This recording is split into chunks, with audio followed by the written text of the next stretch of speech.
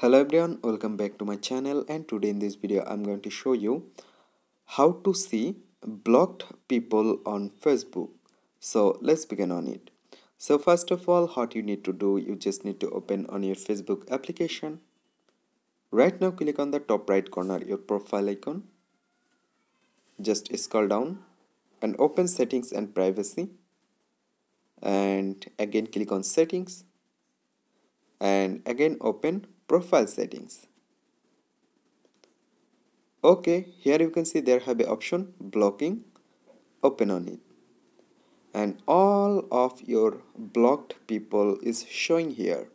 So in this way you can see blocked people on Facebook. So I hope you can understand and hope guys this video can help you. Don't forget to like and subscribe to my channel. Thank you everyone for watching this video.